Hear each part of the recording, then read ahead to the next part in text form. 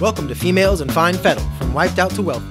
This is where conscientious women entrepreneurs and women living like a boss come to learn about balancing their personal and professional wellness with ease. If you have the enthusiasm, motivation, and grit to make it happen, then listen up every Monday. To be sure you don't miss an episode, sign up for weekly updates at femalesinfinefettle.com. The following discussion is for educational purposes only and is not intended to diagnose or treat any disease. Please don't apply any of this information without first speaking with your doctor. Now, here are your hosts, Denise Pasquinelli and Dr. Michelle, your natural women's health advocates who blend the wisdom of ancient healing traditions and the science of functional medicine. Hey, and welcome back to another episode. Today, we're taking a piece from our Funky Five and diving a bit deeper. We're going to be talking about boundaries in relation to our work and professional life and how to manage our time, prioritize the tasks that will make the biggest impact during our day, and how to use the concept of essentialism to create sustainable working habits and avoid burnout. Yes, this topic is so important. Consider that we spend an average of 92,000 hours at work in our lifetime. And for many of us, we take our work stressors home in a way that influences the way we spend our time outside of work. Meaning our work life makes a big impact on the overall quality of our lives. So creating smart boundaries in our working life helps us to enjoy the rest of our lives even more. In the last episode 47, we mentioned that book, Essentialism, which is a great book if you're interested in this topic. And in it, he says, if you don't prioritize your life, someone else will. And boy, oh boy, does that resonate when it comes to our working lives, right? So let's jump in. Dr. Michelle, how do you rock out with smart boundaries at work? Oh, well, let me tell you. One of the things that I mentioned last week was how I utilize time blocks. Now, there are several strategies around this, so you'll have to find what works best for you. But one of my favorite ways to do this is by using Brain FM. I know I've talked about this app in previous episodes, but I'm still a huge fan, and they're making updates all the time. They actually just added a piano focus session not too long ago, which I was really stoked about. But anyways, they use auditory neuroscience to help you focus, and you can actually set their built-in timer for 30 minutes, an hour, 2 hours, or you can just have it on continuous play, but that kind of goes against the purpose of the time block, right? So I like setting it for 1 to 2 hours, and then when the music stops, that's my cue to get up, stretch, walk around, or, take some conscious breaths. Brain FM also has settings for relaxation, meditation, and sleep. So you can play around with that as well, but I'm pretty glued to their focus sessions. So this time block approach can also be explored with the Pomodoro technique, which maybe you've heard of too, I've mentioned previously. But in this scenario, you can do shorter stints of work, so maybe only 20 minutes or so, and then have a timer go off. And at each interval, you just take a quick 2 to 5 minute break, look away from your computer, focus on something in the distance to relax those eyes, do some breath work or stretching at your desk. It's super effective at increasing energy and mental focus, and there's several apps that you can download related to this technique. Awesome. I love this time block approach. And I do something similar by setting an alarm on my phone, usually for just over an hour. Actually, 1 hour and 11 minutes to be exact. Why? And I feel lucky when I see those. I love that. 111, 222. Anyway, so I put my phone on airplane mode, and then I make a promise to myself that I will stay on one task until the alarm goes off. So no checking emails, no Slack messages or social media, and then there's no texts coming in. So I'm nice and free from distractions. And sometimes it takes me a while to get into the flow with the work, but I always ultimately do. So when the alarm goes off, I usually am in a focused enough state that I'll just keep trucking and finish up a task if it isn't already finished. So binding my time and making a commitment to how I'm going to use it works really well for me to keep me focused. Of course, this can be tricky if you work in an office and are subject to meetings and other people's schedules, but I still like to recommend blocking out an hour each day on your own calendar to allow yourself some focused work time just for you. Yes, if the majority of your day is working with someone else's agenda, I mean, sometimes it's unavoidable, but it's essential, word of the day, right, to create those time blocks for yourself. This helps prevent us from reaching the end of the day or even the end of the week feeling like we haven't really accomplished anything that we wanted to. Yeah, which is so discouraging. Mm-hmm. One other thing I wanted to call out is when I'm writing, there's a little app that I like to use, and it's called Writer. And I really love the aesthetic of this app and the software designer's dedication to essentialism and focus. If you go to their website, which we'll link to in the show notes, you can see a little bit about their perspective. But it's essentially a word processor paired with some good brain tunes, similar to what Michelle was talking about.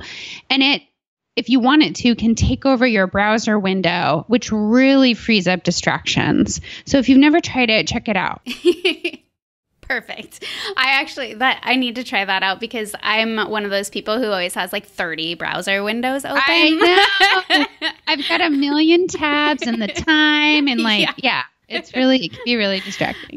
Tab overload. But so now working remotely, either from home or as a straight up digital nomad sounds luxurious. And believe me, many times it feels that way, but it can also have its own downsides and challenges. I completely agree. I think we both have some portion of our work that is remote. You for sure. I have some of it. And while working remotely can be freeing, it can also be challenging to get motivated to kick into gear when you're only accountable to yourself. If the only motivation is to put out fires or react swiftly to a client demand or a deadline, that can feel kind of crummy after a certain period of time. Plus, it doesn't position you to progress larger goals very well. I also think it can be challenging to kick out of gear when you're on your own clock. But I know Dr. Michelle has something to say about that. Yes, I have something to say about a lot of things. I might be somewhat opinionated, but anyway, it can be tough to stay on track and create a disciplined routine for yourself. If you're not careful about it, you can find yourself checking emails at 8 p.m. and responding to clients' needs at all hours of the day.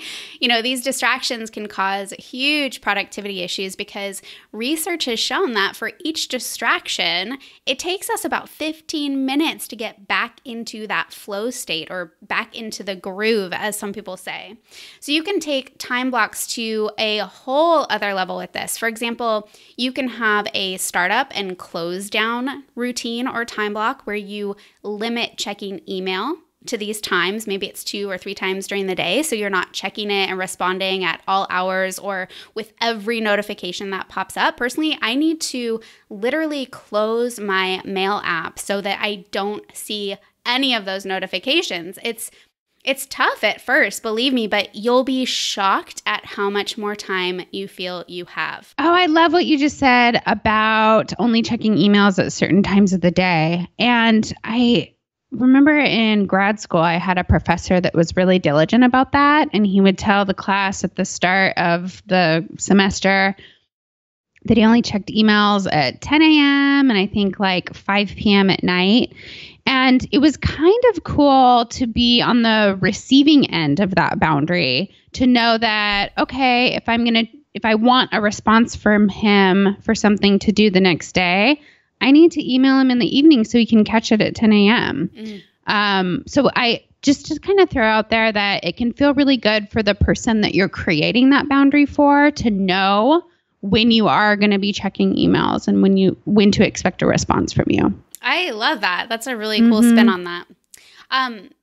So going back to kind of time and feeling time, really, time is a matter of perception, right? I mean, how many times have you felt that time was almost standing still? Maybe you were doing something you didn't quite like, but then other times, it seems like time just slips through our fingers. So mindfulness, or bringing that awareness around what we're doing, is a really great practice to help slow time down for us.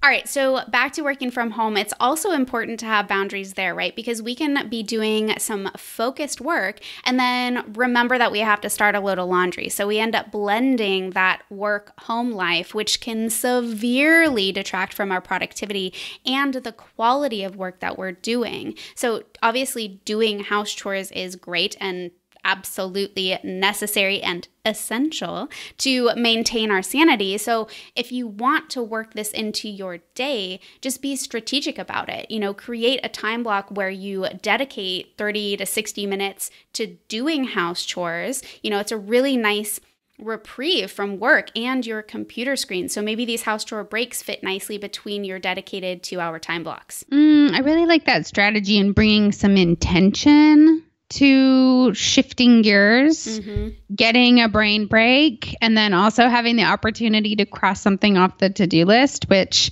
can be super motivating. Related to that, kind of, sorta, is something that we talked about a bit in the Funky 5 episode last week.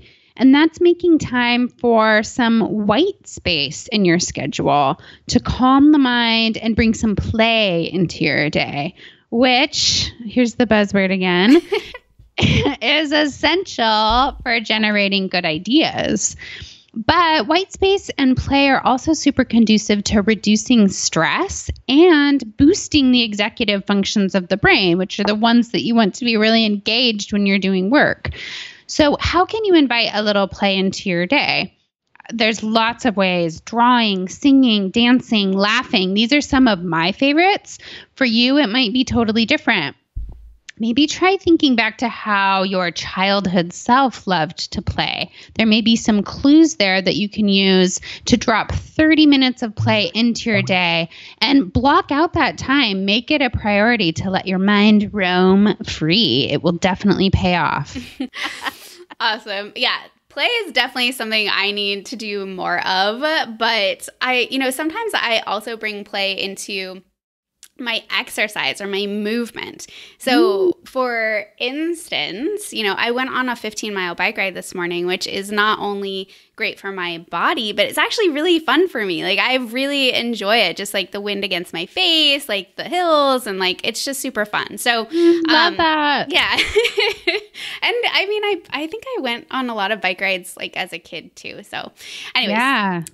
So kind of switching gears, traveling and social events in our personal or professional life can really create their own challenges too. So depending on your health goals, you might need to plan and create boundaries around when you choose to go out, when you choose to retire for the night, or when and how much you decide to indulge in, adult beverages or other food items that you might not otherwise touch, right? So this brings up another topic around empowering yourself in these situations. And I know from personal experience that it can be a bit challenging to stick to your guns and not feel like you have to explain yourself if you choose to do or not do something that's generally socially acceptable, right? So for example, with drinking alcohol, so once I entered my 30s, I noticed that I couldn't really tolerate alcohol as well as I could in my 20s. And I know now that my body has a really difficult time detoxifying. I actually recently found out from a strategic genetic test that I'm literally missing some key genes that help with detox pathways. So this creates a buildup of toxic byproducts that makes me feel horrible. It's like the hangover from hell, I swear. So instead of saying, I can't or I shouldn't do this, that, or whatever, which essentially takes the power out of our hands and are really disempowering statements, I try saying, I choose not to, or I do this instead, which are way more empowering. I was actually just recently on a 6-mile walk with my brother, and towards the end, we were actually doing one of those walking club walks that we talked about in a previous episode. Oh, yeah. So anyways, we were on one of those walks, and toward the end, he mentioned that we were going to be passing this really awesome pizza shop and that the smell was just going to be crazy intoxicating. But the thing is that he prefaced that statement by saying, I know you can't have it, but there's this pizza shop, yada, yada, right? And I totally corrected him in the moment and said, actually, I can have it, but I choose not to. And he totally got it. He's great. But, that's just one example. But as you can see, you can really use these strategies on the food spectrum too, right? I choose to be gluten-free because my body feels way less bloated and I have better energy throughout the day. So, totally. I like this flip, and the power of the words that we use is so huge. Mm-hmm. Personally, I like a good constraint. I feel like it fuels my creativity and gives my ideas something to bump up against. In fact, as a designer, I find that being crystal clear on the constraints, or you could call them the parameters or the boundaries or guidelines for the work, that really sets me up for doing my best work. And asking questions like, what amazing thing could I do if I only had X amount of time to do it? Or what's the most critical thing that this work is going to address? Or how can I make the most of using only the resources on hand? These kinds of questions can help you to hone in on what really matters and helps to reduce the choices that you have to make while still giving you the power to choose. So these kinds of questions are helpful when you're building a business or creating a meal or building a house. I mean, it can be applied to so many things. Totally. And I mean, how many of us have decision fatigue, right? So it takes out too many decisions on one end, but then I feel like having those parameters or those boundaries, right, are also really stimulating to our brain because they help boost our problem-solving abilities, which is always a good thing, right? Absolutely.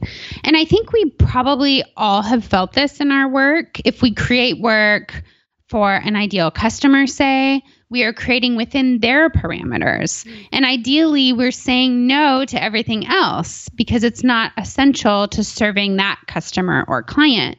And we can use this same idea as we work for ourselves, doing the lovely work of designing our own lives.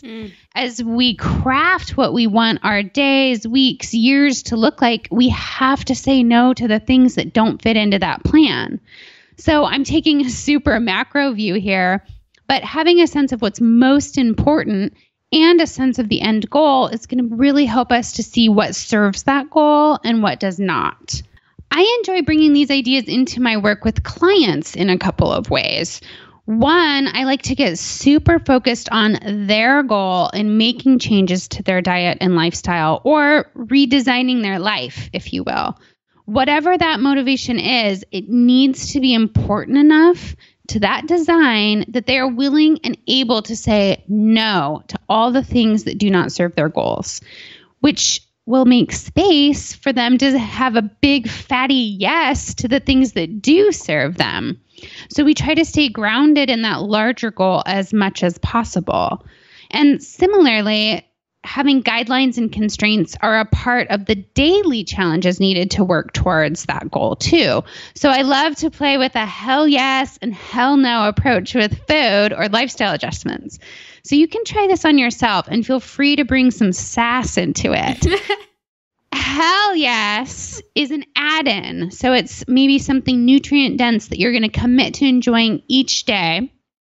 And a hell no would be something that you're going to say no thanks to, something that's not serving you. So that's anything that's energy draining or contributing to bloat or just a general sense of dullness.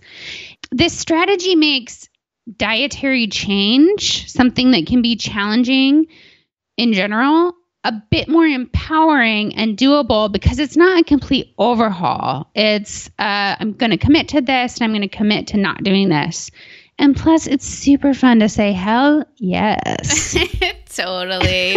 I actually really love this example of the hell yes and hell no approaches. Something that just came to mind was that if you can picture your future self in all the health and wealth and success that you desire, whatever that looks like, what are you doing right now that your future self would say hell yes or hell no to? What are you making excuses for? What are you cutting, or where are you cutting corners? Where are you just winning at life? So I don't know, just throwing that out there.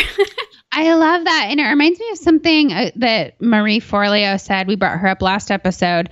Something that was really empowering to me was, how would you behave if you were crushing it in whatever you're doing? Would you spend 30 minutes distracted on social media if you were the top boss of your game? Totally. So I love that. I love it. Mm-hmm. I think one of the reasons the boundaries get compromised in general is that we want to please, or we want to be liked, or we want to look like we can do it all and be a go-getter. And those are all really seductive things, right? So it's not easy to turn away from those. But it does require a shift in mindset, one that understands that by doing less, we can do a few things better. And again, that book, Essentialism, is all about this concept, less but better. So doing the hard work of saying no and maybe disappointing someone in the short term could mean absolutely delighting and surprising them and others in the long term.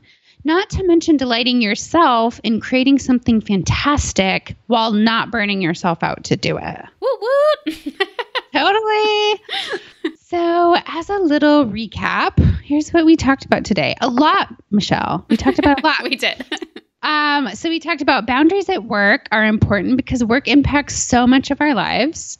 We talked about time blocks being a super effective tool to create time for focus. And we will link to a couple of the apps and tools that we mentioned to support that in the show notes. We talked about startup and shutdown routines as a stellar way to start and end an effective workday. We also talked about the importance of claiming time and space in your day for play in order to manage stress and support great ideas. We talked about choosing empowering language when choosing to say no and honor our boundaries. And finally, we talked about embracing constraints and boundaries to fuel a creative and well-designed life. Hell yes. Hell yes. All right, ladies. So thanks for tuning in. Next week, I am so excited. We are going to be interviewing a seriously badass lady boss, Natalie Frank of the Rising Tide Society. She is an educator, entrepreneur, and community builder, and she has led the Rising Tide Society to mobilize tens of thousands of creatives every month in the spirit of community over competition. So I am beside myself with excitement, so I hope you can tune in. Also, I want to give a little shout out to our international listeners. So aside from the US, which thank you, we have a good amount of women tuning in from Canada, the UK, Australia, Indonesia, Japan, Spain. So hello to you all out there. We're so stoked to be sharing the airwaves with you. So thanks for tuning in, and ta-ta for now. Bye. Thank you for listening to Females and Fine Fettle from Wiped Out to Wealthy, a podcast to fit your lifestyle. If you like what you've heard, please subscribe, rate, and review at femalesandfinefettle.com. If you have questions or topic ideas for upcoming episodes, we'd love to hear from you. Please be sure to tune in next week.